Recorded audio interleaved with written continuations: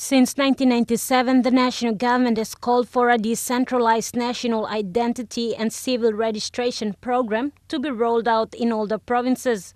Following a NEC decision in 1997, the national government in 2013 decided to have a project to issue national ID cards to every citizen.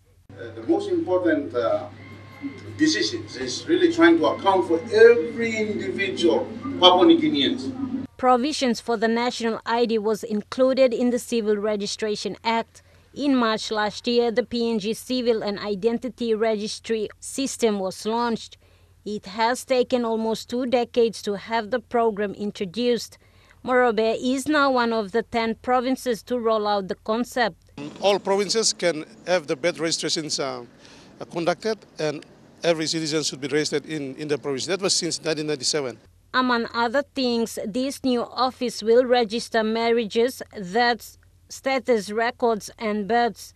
It is a legal responsibility, therefore the office is required to record your personal information in order to issue the necessary documents, including the proof of identity and status documents. The instruction is that ID card is now the utility.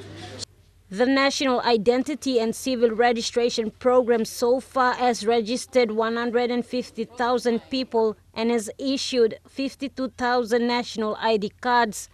The system will also be connected with the payroll system before the end of December. The Department of Personnel Management has issued instructions stating that all public servants before being hired will have to have a national ID card. Therefore, all public servants in the country are required to register. Acting Provincial Administrator for Morobe, Masayang Mohat, is appealing to the 1,800 public servants working in the province to register. Mata Luis, National EMTV News, Ley.